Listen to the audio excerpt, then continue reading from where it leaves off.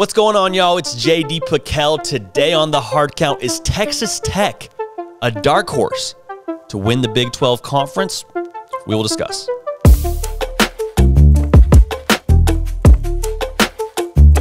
Welcome into CFB with JD, the People's Channel for every single thing that you know and love about college football. Happens on this YouTube channel nearly every single day. Would love to have you subscribe. Follow me on Twitter. We do a lot of things on that channel that we also move over to this channel. We do polls, we do videos, we do open-ended questions. That's a great medium for y'all to help us drive this show. Now, Armstrong Sims and Jack McKenzie, they do the real heavy lifting behind this whole operation. So Texas Tech is a fascinating case study to me in the Big 12 Conference for a number of reasons, which we're going to get into. But if you've been tracking with the way the Big 12 has been all over the place in the last few months, you've been talking about Oklahoma getting a new coach, TCU getting a new coach, Texas getting Quinn Ewers. Like, there's been a number of storylines that have popped up that have made you look at this conference, but Texas Tech just seems to sort of trend right along and trend in an upwards direction so far this offseason.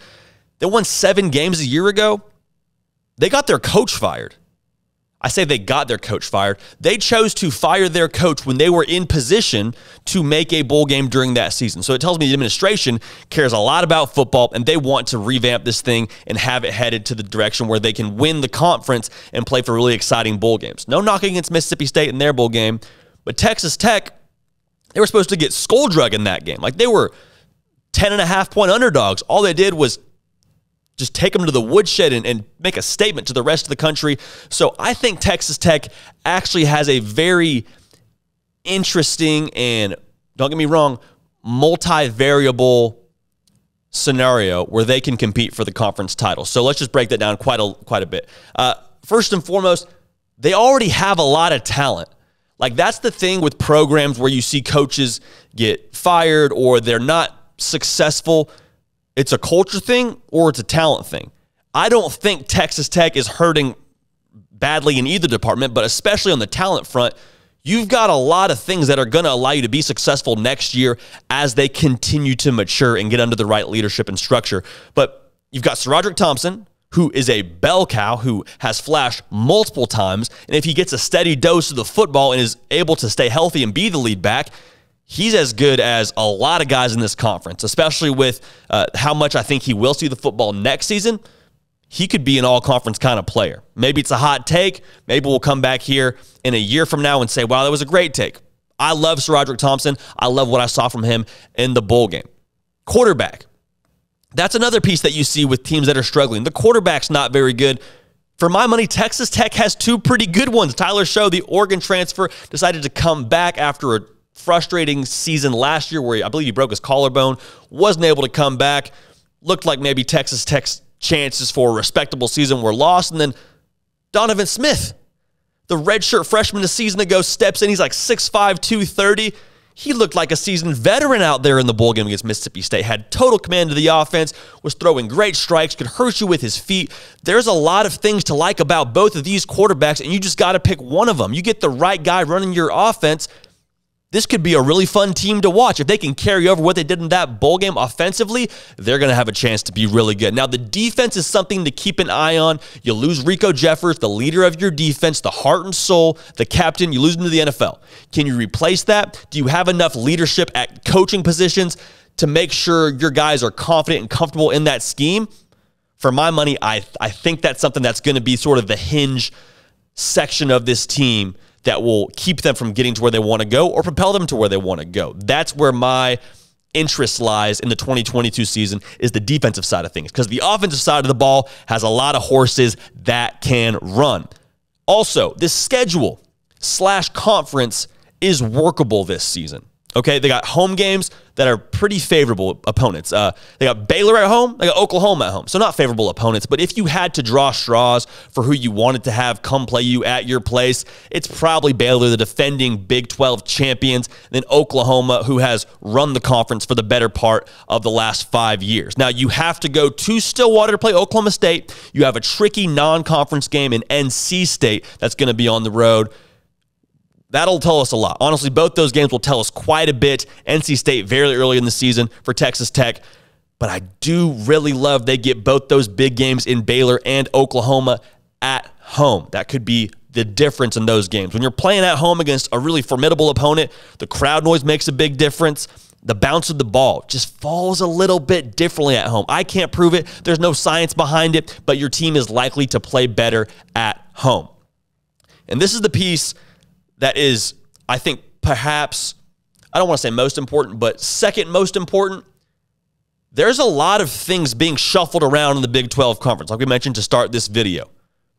Iowa State, they lose a ton. We thought they were going to potentially compete for the conference title a year ago. Oklahoma, new quarterback, new head coach. I think those are great gets for Oklahoma, but they haven't done anything in Norman yet. They haven't done anything on the field yet to give us too much confidence in them in Norman. I think they probably should feel good, but you get what I'm saying. It's going to be a fresh start for them. Baylor, conference champions. For my money, one of the best head coaches in the country. They still have to replace a really star-studded backfield in Abram Smith. He's gone. Might have a quarterback derby. The defense, you lose a lot of really generational talents. I'll say it, generational talents, because that's what Jalen Petrie was to this team. Terrell Bernard, your leader on defense. They have stuff to replace. New defensive coordinator at Oklahoma State, and that was their calling card a year ago. If they don't have a defense as good as they did last year, they don't play for the conference.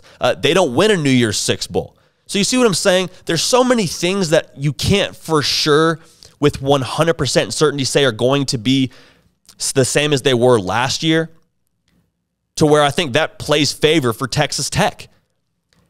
And in the same token, the way that you can't put 100% certainty on the things that these teams did last year, I think that X factor translates in favor of Texas Tech.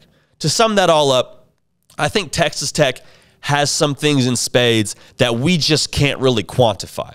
That kind of sounds like a cop-out. That kind of sounds like analyst speak. I get it, but just roll with me here. Having been able to be around Joey McGuire in his time in Waco, that man is someone that creates juice and he creates buy-in. Both of things that you can't put a win total on. I can tell you one thing, you can't win a football game without it.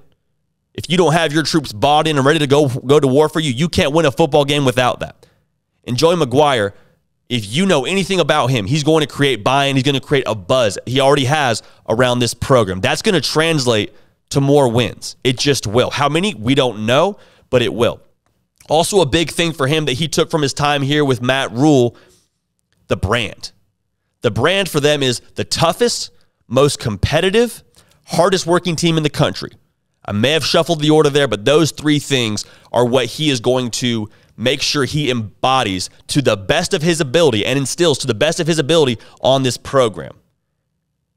And so, you can't quantify these things. You can't put a number value to these things and say, okay, they have the hardest working team in the country. They'll win 8 games. You can't do that. But I'll tell you one thing. I wouldn't bet against him. I wouldn't bet against this staff. I wouldn't bet against the talent they already have. To sum it all up, to put a bow on this thing, there's a lot of horses, a lot of talent, a lot of things to be excited about at Texas Tech, regardless of who your head coach is. You hit a home run.